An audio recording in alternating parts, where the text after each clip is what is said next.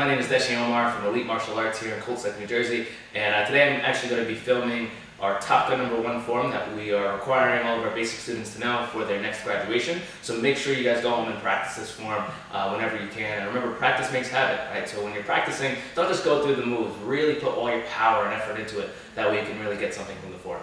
Before we go into the video, just make sure you know this. When we do forms in our videos and when we're in class, in front of the class, oftentimes we like to mirror the students, right? So I know this is my right hand, but to the camera or to somebody standing in front of me, it looks like my left hand. So a lot of times when we're doing the videos or when we're explaining a move in the middle of class, we will do the opposite side so it's easier to follow along. So we're going to be doing the same thing for the video. So just know when I'm facing you, whenever my right hand is out, just do it so that way you're mirroring me, right? So put your left hand out, right? And I'll kind of explain it a little bit better as we're going on throughout the video. So the first take, I'll be facing you, and then for the second time, I'll be spinning around so that way you can follow along with me.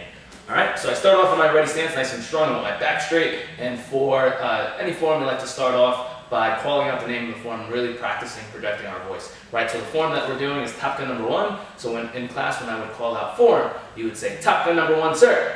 You start off with your hands in chamber, your back straight, and the first move is a nice strong X block over your head. Right, so when I'm here, I'm going to go, yeah, as strong as I can, way over my head. I want to make sure that I'm protecting my head and that I'm meeting at the wrist, right? I don't want my arms too wide or anything like that. I want my hands open and my wrists to be tight together. From here, I close my hands as strong as I can. My left leg steps out, and I go down to a strong horse stance with both of my knees bent, and I do 2 low blocks. Here. From here, remember when you're doing the horse stance also, you want to try and make a rectangle with your legs, your feet facing forward and your knees in as much as you can, back straight. From here, your left hand is going to grab your ear, you step forward with your left leg into a front stance, make sure you're on 2 tracks, and you push and pull your low block out. So you push the low block out and pull this hand into chamber.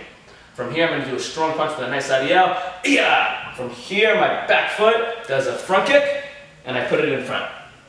Next, I would do a strong punch. Yeah! My hands come up. Now, I'm going to back up because I want to stay in the frame of the camera, but typically when we're doing this form, we travel forward. Right? I'm going to be here into like almost more of a guard stance, kind of like a middle stance. I lift my back foot up, double front kick. I go down on my knee. Immediately, I do a shoulder roll with a strong punch. Yeah! I'm going to turn, side kick, another side kick, and then I turn and punch. Yeah! And that's the whole form. Then I would finish. Elite, future, black belt, sir. Let's do it this way. So I'll turn around, you can follow along with me. I start off with my ready stance, form, Top Gun #1, sir. Hands in chamber, X block over your head. 1, yeah! Horse stance, double low block. 2, grab, step forward, low block. Good, strong punch. From here, I do a strong front kick, and I put it in front. Punch, boom. My hands come up, double front. Down on my knee, shoulder roll. Punch, boom. I'm going to turn, side kick, and then I turn and punch. Yeah! And then I finish. Elite, future, black belt, sir.